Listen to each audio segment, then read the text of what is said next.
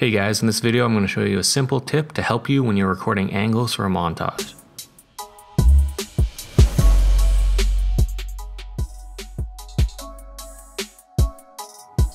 Alright, this is a nice and easy tip, but it really helps when you want to improve the framing and the composition of your shots. The tip is to actually record slightly wider than what you originally want for your composition. So say the shot we're looking for is something like this, where we get a nice framing, he's up close, but I purposely recorded it wider here. Now a few reasons is you can actually scale in, change your position and change your rotation to control your composition more once you're already in post-production here. And what's nice is when you're uploading to YouTube, the quality is already going to get compressed a bit, so you can not feel bad about scaling in 25% or 35%.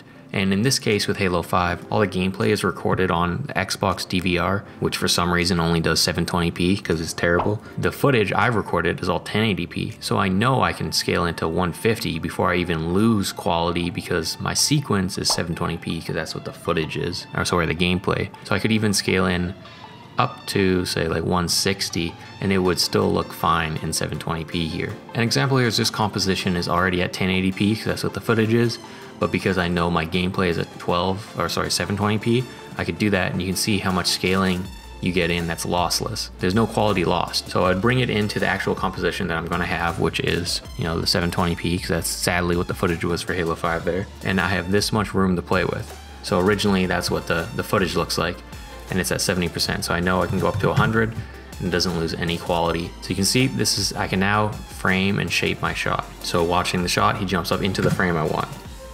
In this shot, I would only use him jumping up, him getting ready, and then obviously you'd cut to him sniping or getting sniped or whatever is happening in the shot. You can see just by playing with the scale alone, the shot's more of what I want, right? It's already closer to where I want it. Now, if I was following the rule of thirds, maybe you don't want him right in the center, but you want him a little more on the side, and you have, say, black bars at the top or bottom, you control this position a little more and get a shot like this.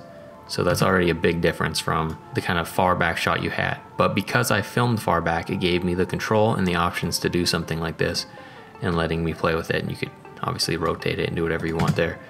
Just getting a more dynamic shot because I have more control over the composition and I can line it up the way I want.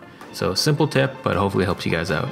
Alright guys, thanks for watching. Hopefully you'll learn something new. Subscribe to the channel if you want to learn more filmmaking techniques and how you can utilize them in your video game montages.